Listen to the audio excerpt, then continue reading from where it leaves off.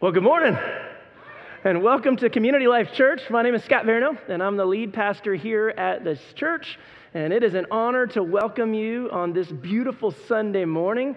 I apologize, I was catching up and enjoying spending time with some folks, so that's why the 4-second delay. But it's so good to see your smiling faces. It's so good to be home, and just looking forward to church today and being home with family. Jim Bell was in Ireland for like 25 days, and so I had to go over there and get him. Had to. Went over there, got him, and brought him back. And Jason has a picture, if you can go ahead and cue it up. Last Sunday morning, so whatever 6 hours prior to this would have been, we were at the Cliffs of Moher, and we were trying to send back a video of us praying the Lord's Prayer. Now, I'm just going to tell you that the winds were blowing 50 miles an hour, and so we prayed the Lord's Prayer 12 times, Jim? 15 times? I don't know. So I want you to know you were well prayed for. We kept trying to record it. It was nuts. The one we finally got back, they couldn't hear us talking. They could only hear the wind. So I wanted you to see the picture of what we were looking at and we were thinking about and praying for you. And I want to tell you, there's no place like home. I'm so glad to be here. We got Jim back, and I appreciate Brian and all the work that he did over these last few weeks. Love his heart and his desire to teach, and so we appreciate that. And I'm just looking forward to see what God has in store for us. Amen? All right, I invite you, if you want to go ahead and stand, and let's start this service off by praying the Lord's Prayer together. After much practice, let's pray and really get our hearts together on the same page. Our Father, who art in heaven, hallowed be thy name. Thy kingdom come, thy will be done, on earth as it is in heaven. Give us this day our daily bread, and forgive us our trespasses, as we forgive those who trespass against us. And lead us not into temptation, but deliver us from evil. For thine is the kingdom, and the power, and the glory forever. Amen. Heavenly Father, we love you. God, and it's incredible how we navigate through this crazy, troubled world. Some days good, some days not so good. But in all of them, you're present to us. And you're ahead of us. Lord, you know the things that we're going to struggle with. And so, God, you prepare us, you prepare our hearts. And so as we gather our lives together today, we think of our families, we think of our friends, we think of those people who've yet to experience the gospel message. And God, we pray that you would continue to open up their hearts and lives to allow them to experience something that goes beyond life itself. God, we just lean into your presence today. We love you, and it's in the name of your Son, Jesus, we pray. Amen. Amen. Here's a hymn for you called What a Friend We Have in Jesus. And it doesn't matter if you're in Ireland or back home here, we still have a friend in Jesus.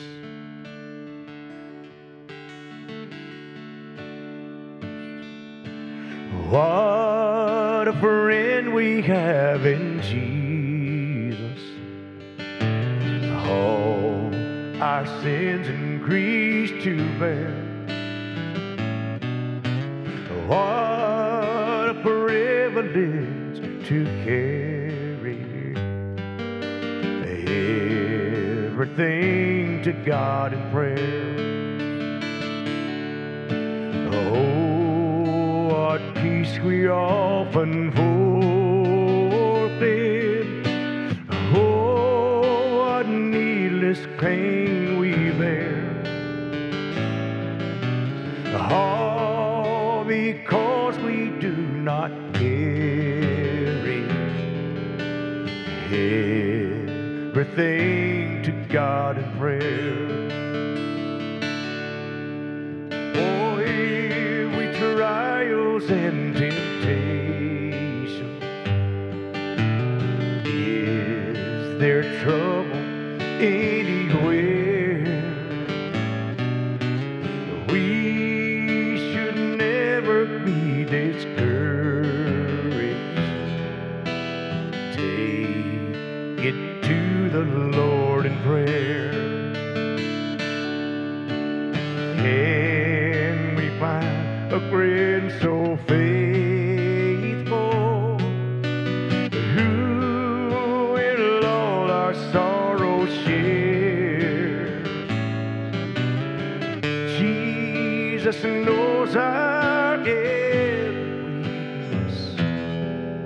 Just take it to the Lord in prayer. Oh,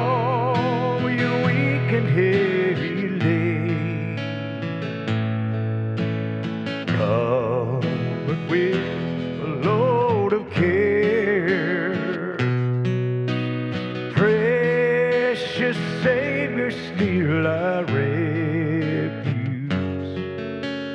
Take it to the Lord in prayer. Do our friends despise, forsake you?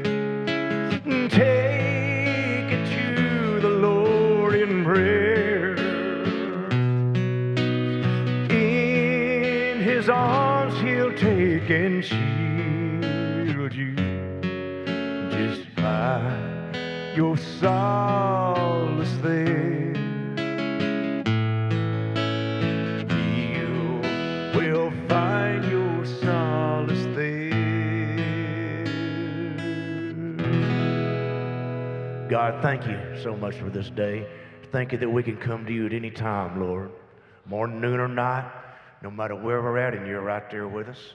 We ask your blessings on the service today. Ask your blessings on Jim as he delivers our Bible study, and on Scott as he delivers our continued series. And it's all in your name we pray. Amen. You may be seated.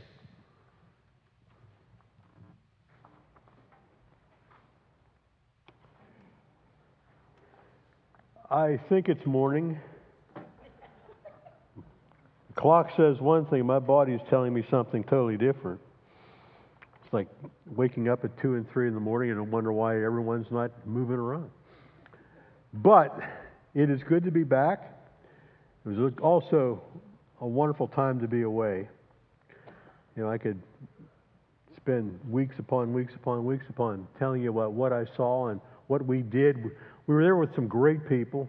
That was part of the fun of it, was just presenting Ireland to them the way we have seen it over the last 7 or 8 trips, and just seeing their jaws drop as they take it all in. So it's a trip I heartily advise anyone who's never gone to start making your plans, because it will be a focal point of your life for the rest of your life.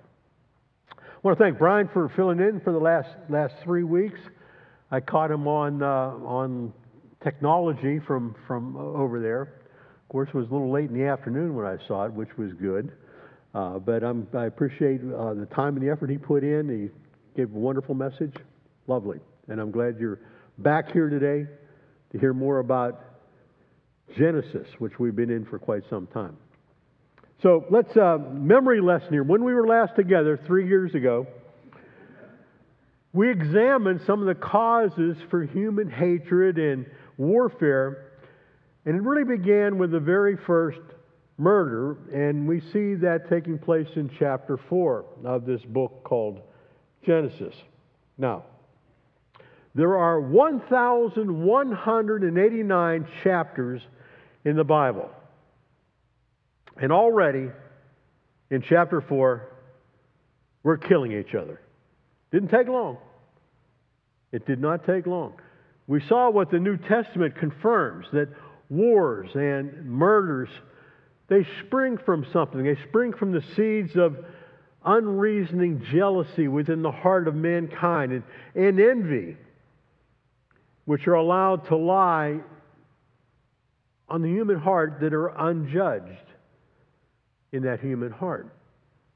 And when these things are small, we don't think much about them. They're left unjudged. And they lie that way for a period of time. And then all of a sudden they break out. Men kill because they hate. They hate. And they hate because they don't want to accept God's ordering of the way life should work.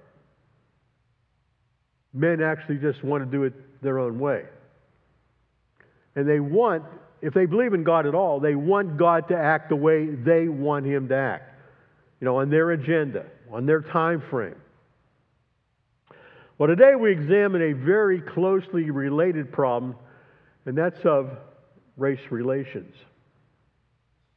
The subject of human brotherhood. Because in this story of Cain and his brother Abel, it is highlighted for us by what followed the cold-blooded murder of Abel. So if you've got your Bibles, We are going to be in chapter 4 of Genesis. I'm going to read, first of all, a very familiar passage, which is verse 9. You've all known this one almost by heart. Then the Lord said to Cain, "Where is your brother Abel?" "I don't know," he replied. "Am I my brother's keeper?" You can almost taste the arrogance and the uncaring heart, the insolence in the way he responded to God. That's a sign of something. That's a sign of an inward and unacknowledged guilt. And that is always the way of guilt. It is to disclaim or get rid of all responsibility. So Cain replies, and he says, "My brother? My brother? What do I have to do with him? Am I my brother's keeper? Do I need to know everything about him and where he's at and where he's gone? Is it my responsibility to know where my brother is?" And in those words, he claims absolutely no responsibility. Basically, he's saying, it's not my job. It is not my job to do that. So this impudent and arrogant response to God is also an indicator of what's going on in Cain's heart at the very moment he took his younger brother's life. Because he would not have done so if he had not first gotten rid of himself of any of this awe or fear of God. He didn't fear God. He didn't have any awe of God. His open defiance of God speaks volumes of where his heart is. You know, some years ago, there was a book that was written by a man by the name of Dr. Carl Henry. And the book is entitled The Uneasy Conscience of Fundamentalism. And it troubled, and it gave a lot of problems to a great many people when it came out, based upon what was going on in the church at that time. Now, we're not talking today, we're talking back a while. In it, Dr. Henry pointed out that the isolationism which many churches and a whole lot of Christians adopted, this isolationism removed us, if you will, from contact with non-Christians. You know, we were good amongst each other. We were good within our little club. But, you know, we didn't venture outside of that club when we didn't even talk about or even address any of the social pressing issues of the day. Years ago, churches were oftentimes quite content, in fact, very content, about they would sing songs about going to heaven, and they loved that, and everyone sat back and felt good about it. But churches back then didn't show much concern for the sick or for the poor, the abused, those that were disenfranchised, those that had injustices thrown at them, the widowed, the elderly. Those people weren't talked about.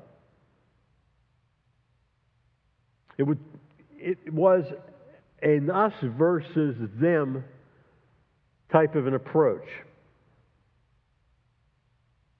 And I'll tell you, a lot of Christians back then did not really pay a whole lot of attention to what you read about in the 58th chapter of the book of Isaiah, which is a ringing condemnation of that type of an attitude on the part of religious or spiritual people. You know, there are a whole bunch of passages from Scripture that make very, very, very clear that God is infinitely concerned in this area of life. People who bear His name should not and cannot and may not neglect these areas. You know, the church was never intended to minister only to that one segment of society. You know, that society, that segment that had jobs, steady jobs, who had stability within the nuclear family. They had healthy and whole families, families that were settled, that were comfortable, that were responsible, families that had roofs over their heads and some sense of security and safety. What we read in the Bible was always intended to include all people, all classes, all colors, all economic standings, without making any distinction amongst them. And I don't care whether you're in the Old or the New Testament, you read words and verses that are crystal clear about the truth of what I've just said. These distinctions are not to be ignored by the church. They must be. Otherwise, we are not being faithful to the one who called us and who he himself was a great friend of all sinners and all those people in those categories I just mentioned. He was a great friend. So we need to be perfectly honest. We need to get rid of the blindfolds here and admit that this has been a weak spot in evangelical life over the years. Are we getting better at it? Well, I sure hope so. And I see signs of that. But it's been a weakness over the years in the church, this failure to move out in obedience to what God has to say and what God's command is to love, to have friendship, to forgive, to give grace and mercy to all people. And you know what? We're not even to think about their classification, if you will, their background, their heredity, whether they're doing life right, at least in our eyes. Now, these issues seem to take precedent over the issues of the church, and they really need to be addressed. You know, if we are still holding back and if we are still reluctant to face some of the things these passages reveal to us, maybe we need to just go back a little bit and look at Cain's punishment. What happened to Cain after he took the life of his brother? It's found in verses 10 through 12 in this chapter 4. Let me read that. The Lord said, "What have you done? Listen, your brother's blood cries out to me from the ground. Now you are under a curse and driven from the ground, which opens its mouth to receive your brother's blood from your hand. When you work the ground, it will no longer yield its crops to you. You will be a restless wanderer on the earth."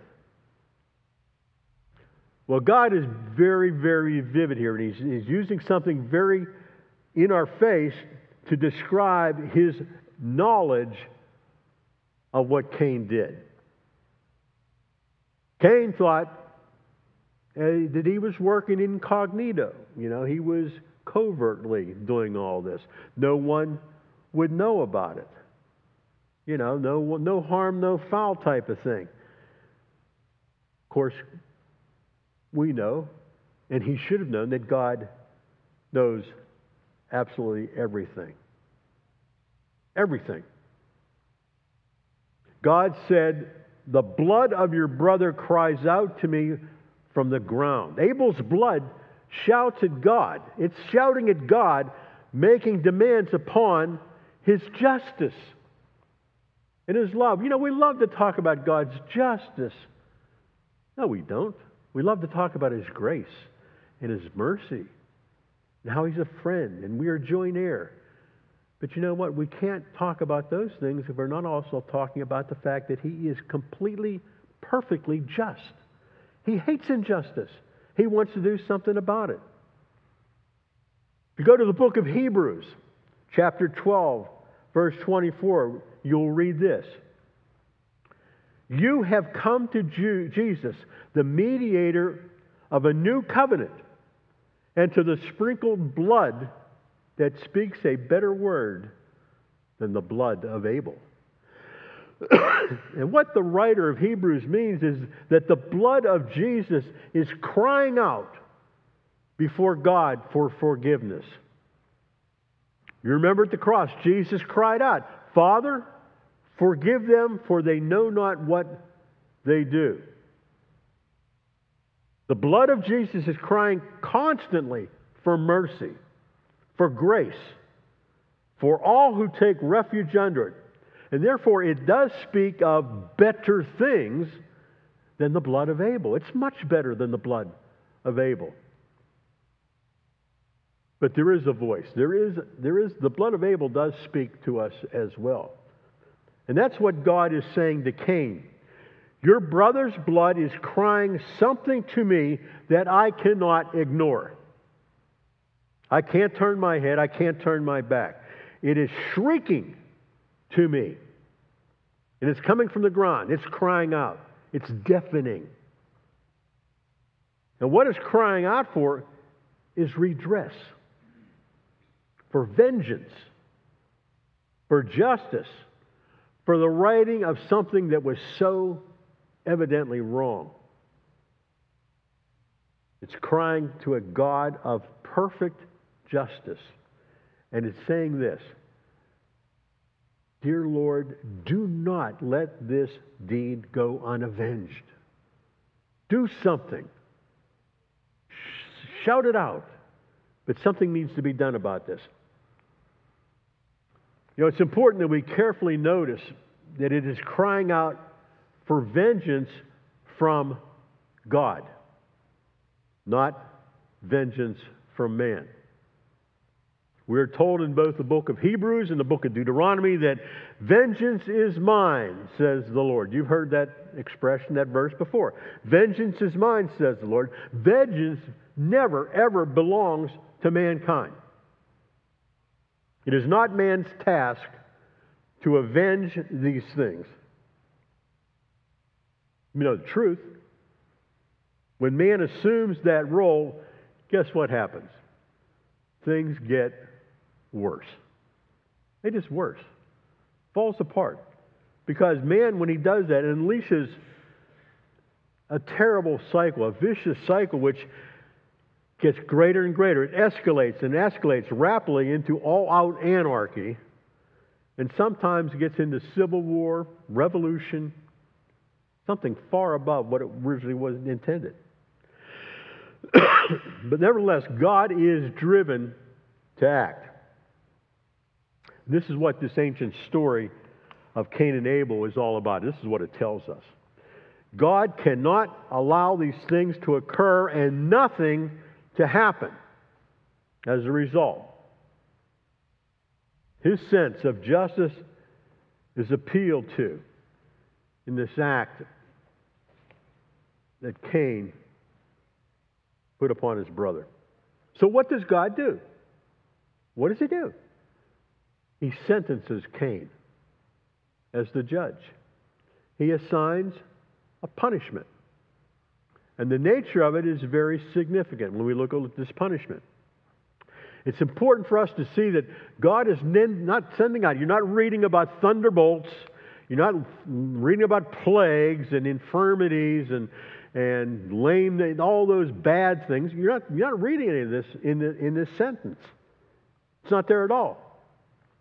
There are no plagues. There are no floods. There's no pestilence. God does not take hold of Cain and shake him and take his life in vengeance. What happens is that what writers sometimes refer to, and you've heard this expression, it's poetic justice. It's really poetic justice. In other words, it's a strangely fitting result. Cain was what? He was a farmer. He was a toiler of the soil. He tilled it. He brought forth grain and fruit and vegetables. And he took a lot of pride in this work. He found joy in what he did. It's often said that a man's work is often his pride.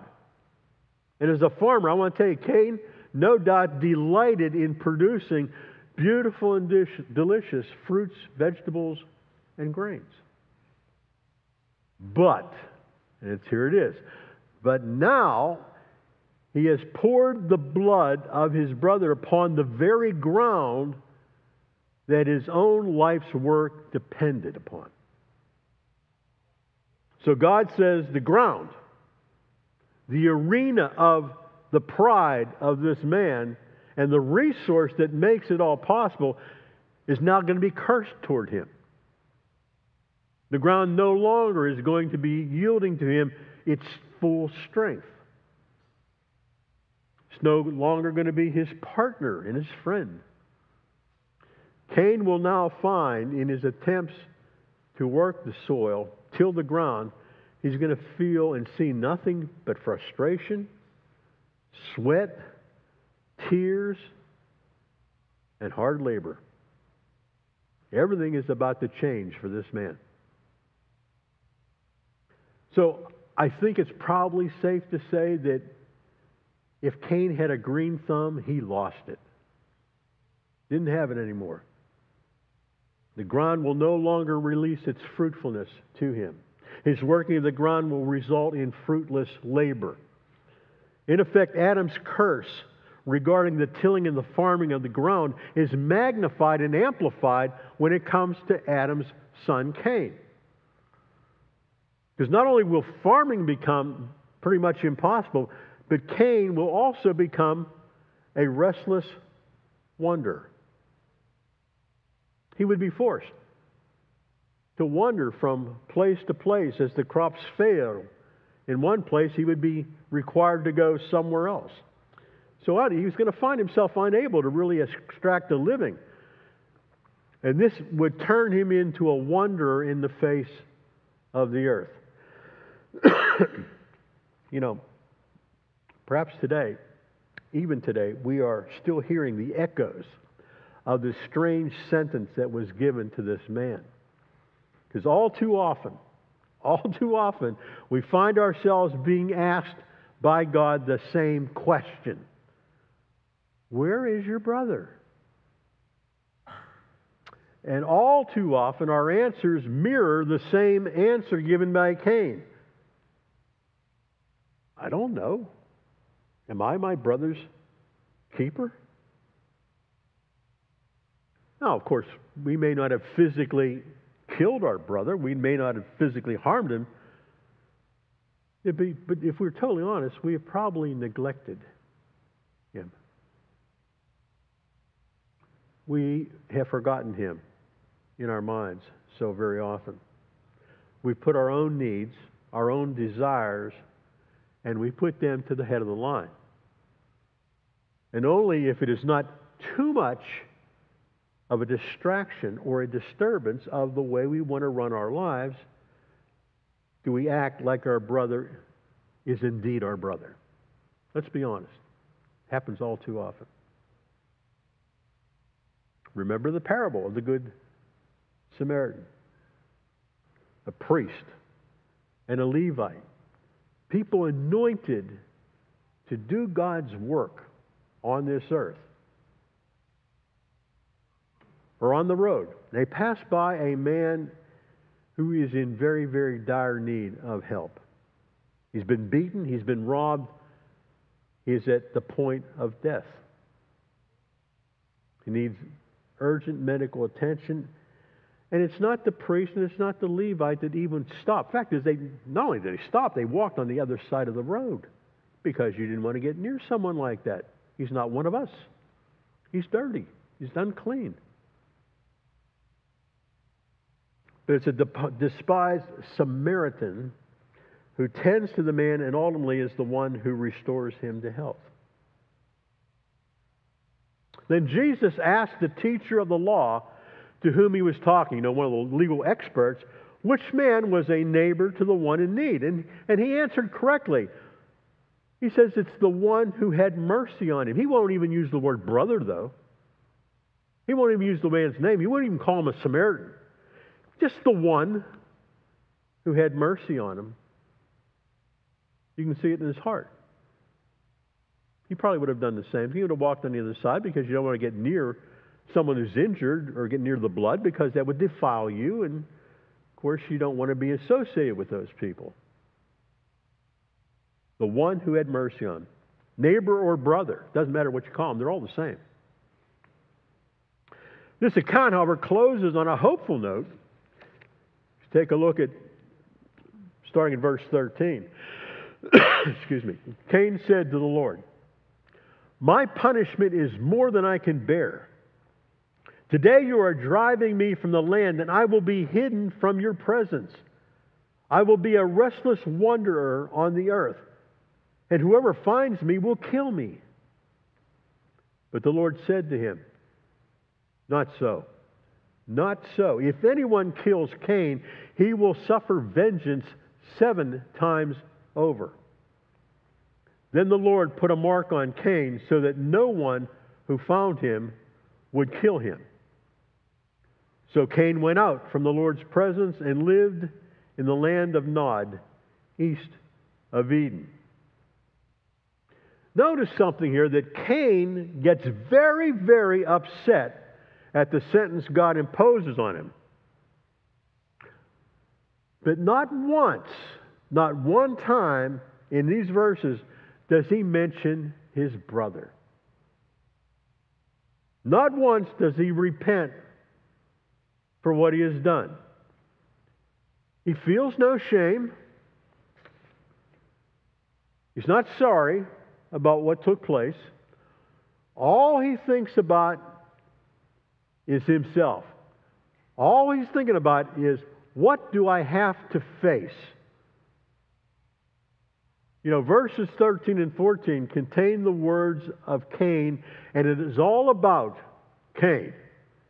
It's all about what is now about to happen to him. The words I, my, and me are spoken 7 times in 2 verses. Let me reread 13 and 14. Cain said to the Lord, "My punishment is more than I can bear. Truly today you are driving me from the land, and I will be hidden from your presence. I will be like a restless wanderer on the earth, and whoever finds me will kill me." A lot of I's, my's, and me's there, isn't it? Any sorrow contained in these words reflect his sorrow at being caught and punished. Not any sorrow for his horrific actions, as he has committed a murder. And it's obvious from this account that Cain fears the vengeance of his other brothers. Now that always prompts a question. What other brothers are we talking about? We get to the very next chapter of Genesis, in chapter 5, verse 4. We are told that Adam and Eve had other sons and daughters besides the ones that are named in this scripture, Adam and Eve. There are other offspring here. This is the explanation for the question that a lot of people have asked, like, where did Cain get his wife? Where did he get his wife? Well, unless God formed another woman similarly to the way he formed Eve, and we're not told that, that's not written there, we can't give that conjecture, it's pretty evident he married one of his sisters. And I want to tell you that we sort of turn our head and say, well, what's that all about? But we have to still remember that it was a common occurrence as late as the days of Abraham in the patriarchal times, because Abraham married a stepsister. A half-sister. And that was a common practice back then. So our buddy Cain here now knows that his life is in jeopardy no matter where he travels, no matter where he goes. Because wherever he goes, he's going to run into some relatives. He's going to run into some relatives, and he's afraid they're going to kill him. I think it's probably safe to say that Cain was not a big proponent of what we would call family reunions. He's obsessed about what his life will be like. He knows that he can't go anywhere in social society without constantly wondering about the attitudes that are being thrown at him by other people? Are they subtle? Are they sinister? Are they friendly? Or can anyone be trusted? God said I wouldn't be killed, but that doesn't mean I'm not going to be treated very, very poorly. So all of this is weighting him down. And he says to God, my punishment is more than I can bear. I will be a restless wonder on the earth, and whoever finds me will kill me. God counters, no, that's not going to happen. And he proclaims that whoever would kill him would suffer vengeance 7 times over, much greater. God then places a mark on Cain so that anyone who found him would not kill him. Now, no one knows what that mark was. It's impossible to tell whether it was some physical manifestation or some physical mark he had on him, some sign on his body which indicated that he belonged to God, he was God's property, or not. We have no idea. Could have been just the fact that when he left Eden and going to Nod, he just had a helpless, pathetic look about him that would stir people's pity. He would become an object of pity to anyone that came in touch. We just don't know. But the larger point is that even the guilty man is God's property. No question about the guilt here. But the guilty man is still God's property. God has thrown a circle of protection, a circle of protective love about Cain. And basically God is saying, yes, he is guilty. He is a murderer. But he's still my property. He still belongs to me. So don't forget this in your dealings with him. You know, we need to look at the mark of Cain differently. It's not a mark of shame, as we usually interpret it. It's always, a lot of times, interpreted that by people who read this. It's not a mark to brand him in the eyes of others as a terrible murderer, to be shunned, to be treated as a pariah. That's not it. Rather, the mark is a mark of grace by which God is saying, this man is my property. This man belongs to me. All you other people, hands off. He's mine. We see in this that the heart of God is always, always ready to show mercy.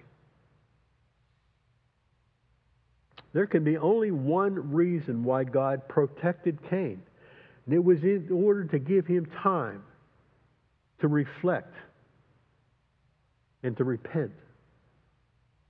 You know, what we just read, there was no repentance in what we read about. My, what you did to me. All that was focused on Cain. There's no repentance there. There's no reflection of what he's done.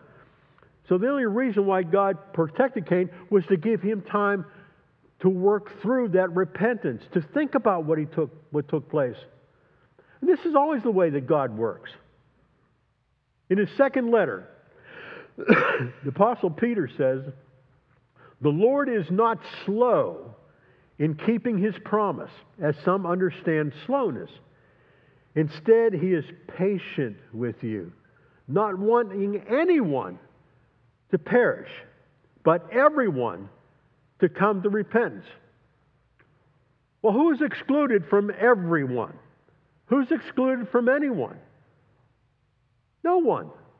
Murderers, thieves, rapists. You name it. They're part of that group. Don't ever make the mistake of regarding the long suffering of God as a weakness. He's patient. Some people will say, good Lord, 21 centuries of Christian life have gone by and nothing has happened. And then they say, God will never do anything about righting wrongs. Don't think that that indicates any impotence upon the power of God to do what He will when He wants to do it. It is strictly God's mercy and strictly God's grace that gives men and women like you and me and people who are unchurched time to repent, to think about our lives, to go back and see how we fit into these stories.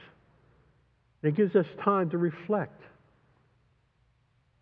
And we need to repent in order that no one may perish. It's not his desire. He is patient. 21 centuries? That's what that means. The guy's like a snap of a finger. And He is that powerful to make it happen anytime He chooses. But the key is we should never, as believers or unbelievers, ever presume upon God's patience forever. We need to utilize the time given to us, precious time, to repent, to change,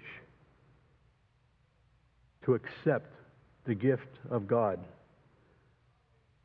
in the presence and the blood and the body of Jesus Christ. It is all grace for us right now. So we need to also get busy to express that grace and mercy to our brother. Will you bow your head with me? Lord, this is a tough lesson. And Lord, when we place ourselves into these stories, we see that, boy, there's part of Cain in the way we act and the way we behave. There's part of Abel in the way we act and behave. And Lord, it is beyond the scope of our imagination, the love you have for us, that even with all we do, all that we fail to do, your love never fails. You look at each and one of us and say, he is mine, she is mine, hands off, hands off. They are mine. I will take care of them. I will redress all the fallings that have taken place, but it will be in my time, and it is I who will do it. Lord, give us the strength to look at our own heart as you see it, not as we see it. And Lord, when we do, may we continue to offer praise and glory to the Son who died that we might be in your presence, not just for a day, but forever. It's in Christ's name that we pray this. Amen. It's great to be back. Great to see you. And have a great week.